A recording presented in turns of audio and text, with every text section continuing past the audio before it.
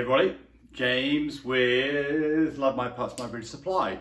Here we go, part 7 of a 12-part series. Now we're talking about puppy care.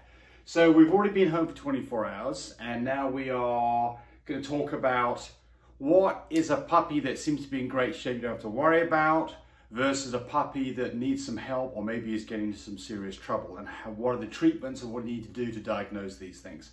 Okay, so let's just talk about some fundamental pieces of equipment that you should have. Our puppy care kit, which I keep on harping about, so apologize for that, but it's got all the things in there that you need to have as diagnostic tools and things to treat puppies and keep puppies happy. So here's number one, well, I don't know if it's number one, but this is a fundamental piece of equipment. So this comes with the puppy care kit. It is a digital scale and it's accurate. You should be weighing your puppies every day, and they should be gaining about ½ an ounce or about 15 grams every day. So I'm going to put this on our little list of things to do. Weigh puppies. You want to see ½ an ounce gain or more. If you're not seeing a ½ an ounce gain, by the way, you will probably lose weight over the first 24 hours, and then after that it should be gaining weight every day thereafter. If you're not seeing a ½ an ounce gain in all the puppies, then you would question whether mum's milk is any good. If you're just seeing a puppy or two that's not gaining ½ an ounce, then those puppies may need some special treatment.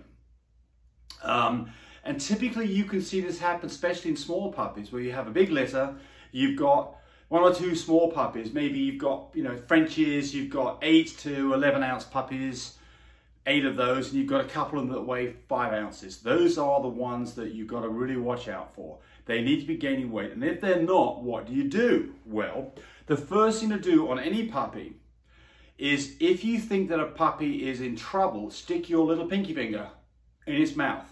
And what you should feel is, it should feel wet and warm, and it should be suckling. If you see those 3 things, you're in great shape.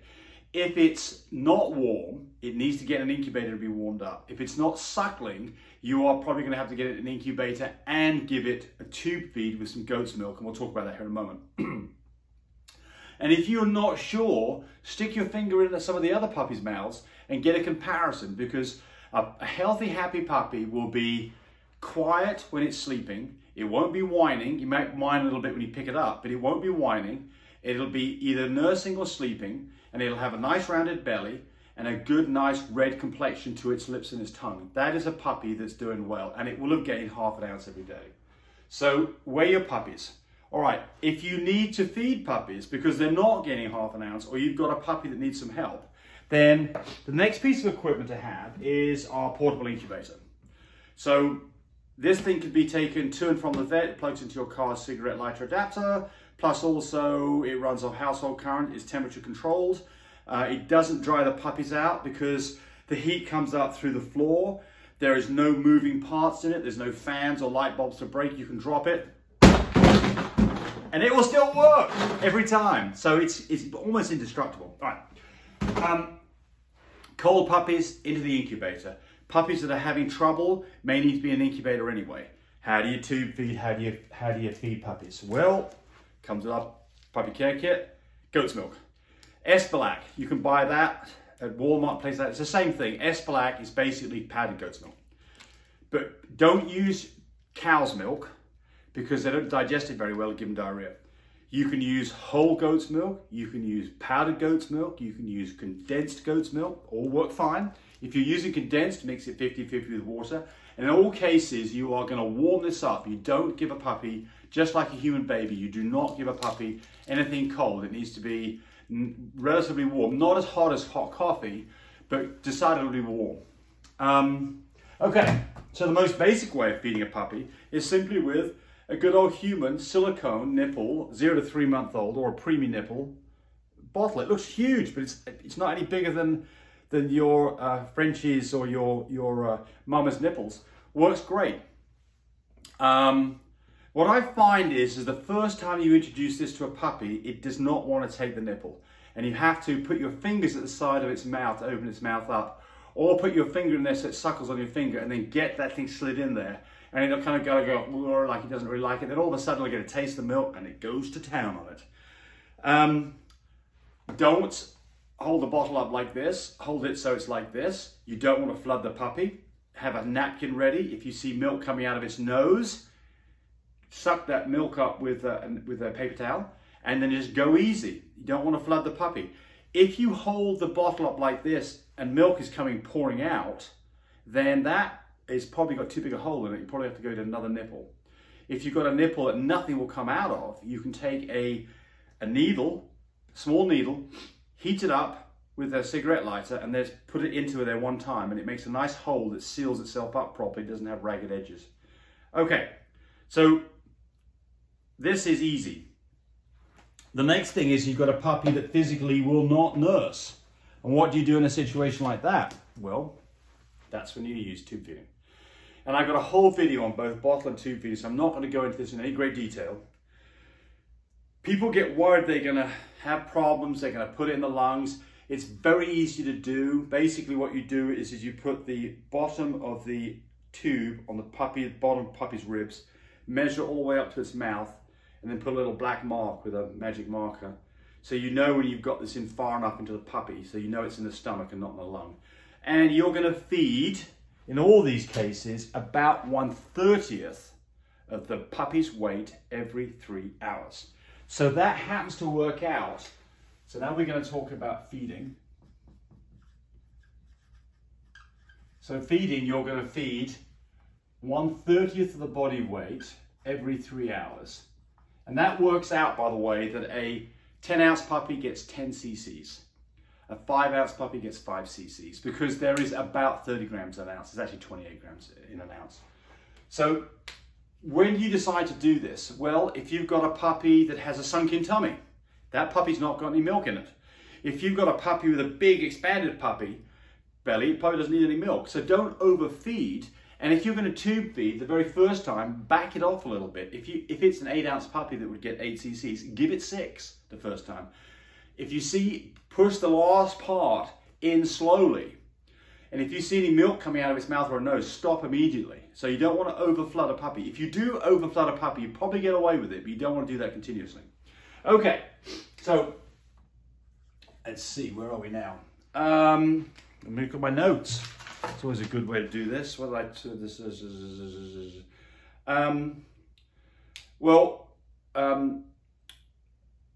cleft palates, by the way. If you have a puppy, you should have checked this during the birth, but if you have a puppy with a cleft palate where they look up in its mouth with a flashlight and you see there's an opening all the way in the top of its mouth, that's a cleft palate. That puppy's in trouble. You're probably not going to get that puppy to survive.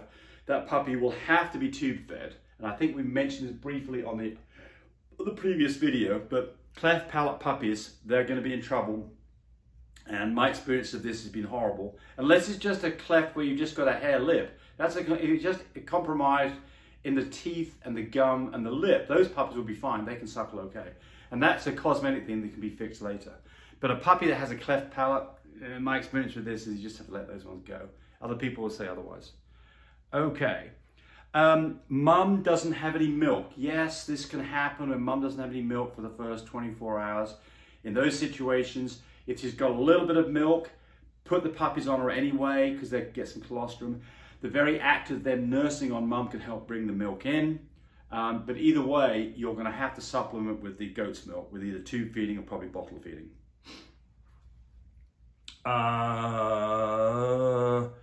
Feeding puppy. Oh, let's talk about loose bowels. So you've got a puppy puppies that have got really loose bowels, a lot of diarrhea. What do? I don't like giving medications to puppies that are in that 0 to 7 day old mark. One thing that you can absolutely do very, very safely is, this is for a loose stool, is to give canned pumpkin. Canned pumpkin. Don't give it to mum, give it to the puppy. Just put some on your finger, put it in its mouth. I can't say it. Canned pumpkin. You know, it's very fibrous, so it adds bulk to the stool and it can help solidify up a liquid stool. If you've got liquid stools, the thing that concerns me most, if it continues on, is that you can get a puppy that can be dehydrated. And that can also be a problem when you're tube and feeding by hand because you don't have enough liquid with the goat's milk. You're not making it liquidy enough. So watch out for that. If you get a puppy that really gets in trouble, you can get you can get a puppy that gets a hardened stool and can't poop. What do you do about that?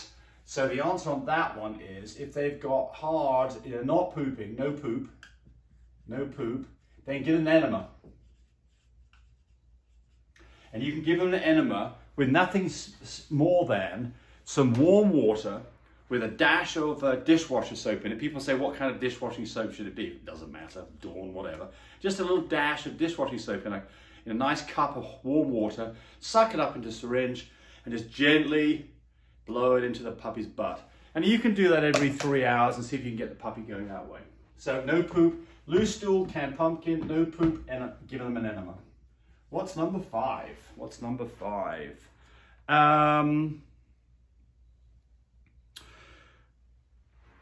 All right, so puppies that are, well, we recommend that you use our heated whelping system because there's a safe place for puppies under the pig rail where there's heat and they keep nice and warm. If you have a cold puppy, what do? You've got to get that puppy warmed up. If you put your finger in the mouth of a puppy, it's very lethargic, it's not moving, it doesn't want us to nurse, it's cold, you've got to get that puppy warmed up. Of course, one solution is the incubator that we already showed you. The other solution is that you do something yourself. So you can go get a heating pad, you can put it in a box with some towels and put the puppy in with that. The problem with heating pads is, number one, they're not regulated, so don't get your puppy too hot. And you can tell if a puppy's getting too hot in either an incubator or your homemade box because its mouth will be open and it'll have its tongue, and it'll be panting like this. That's a puppy that's got too hot. A puppy that is very sweaty, you probably don't have enough airflow in the whatever you're using, either the incubator or the box. It has a sweaty, clammy skin. It's breathing out moisture and you're getting humidity is going up. Yeah, heating pads. Be aware of the fact that the majority of heating pads, well, I think these days, all the heating pads that you buy for humans have an automatic shut off on them. And they are automatically going to shut off after like 4 hours. So this can get you in real trouble because you go to bed, you've got a puppy that you think you've got getting somewhere with it, it's in on a heating pad in a box, and then the heat pad turns off 4 hours later in the middle of the night, and you wake up in the morning, the puppy's cold and dead. So watch out for that one. Not a good thing. Okay. Fading puppy syndrome.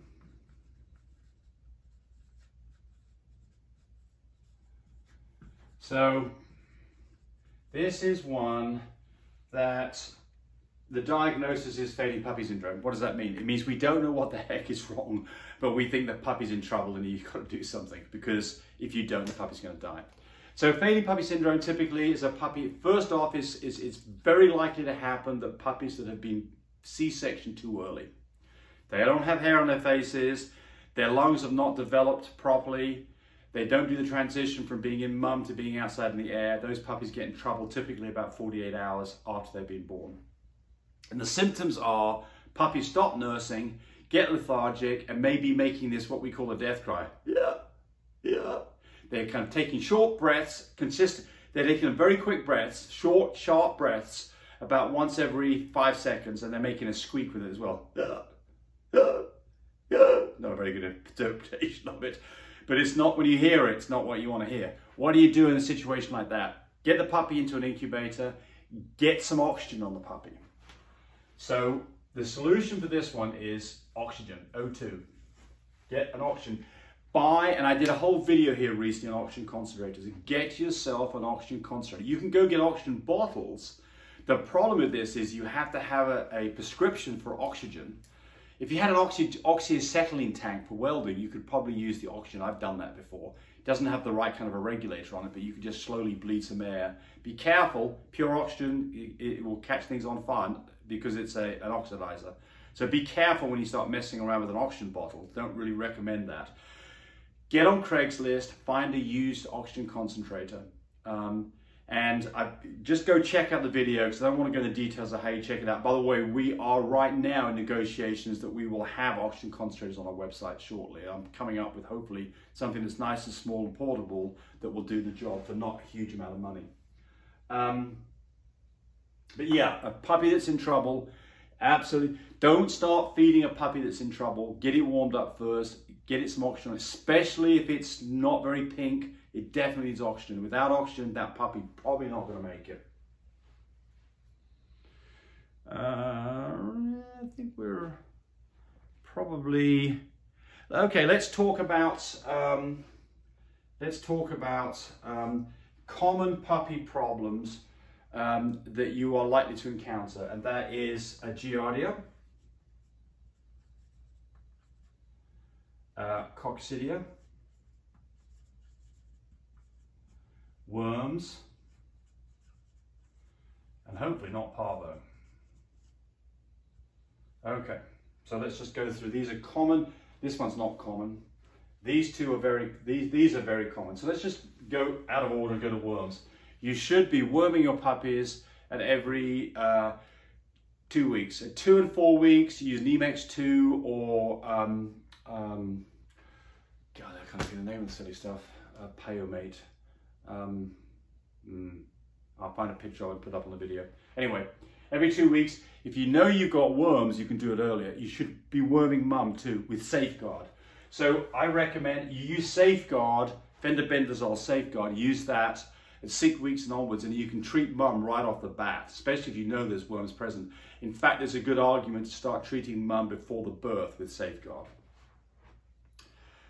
Giardia. We sell a test kit for Giardia where you take a little bit of their poop, put it into a little buffer solution, and then take a little pipette and put it into a little card, and it then shows you whether Giardia is present. 5 minutes later, you know. If you've got Giardia present, you treat this with metronidazole. Metronidazole. It's a tablet. It's an antibiotic tablet for about 8 days.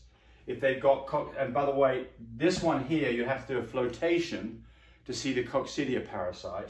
This one you treat with Albon, and you can pre-treat. And what we do is we give all of our puppies, starting at about 10 days, I'm going to spell this wrong, toltrazil, I think is the name of it. It's a horse medication.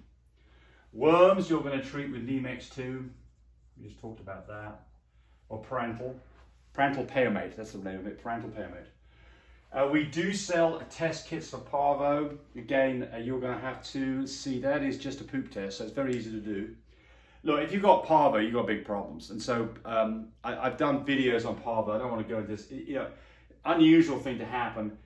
I think the important thing here is quarantine every puppy and mum away from anything else for the first, you know, till they leave. We don't let, I mean, if somebody comes by and kids want to come by and play with puppies, fine, under our supervision, but they're going to wash their hands first.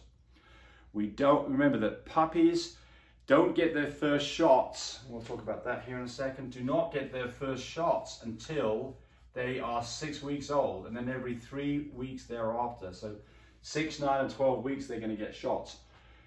Very, very important they get their shots on time, and you spread these shots apart the correct amount, otherwise they're not effective.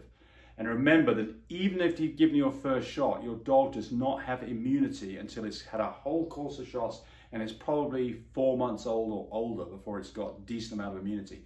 And those puppies should not be exposed to anything else. I would not take a puppy into PetSmart. I see people who take a little puppy in their hands into PetSmart. I mean, they're very proud of their puppy, I understand that. Not a good place for a puppy to be because there's sick dogs there. I think that is probably all that I can think of.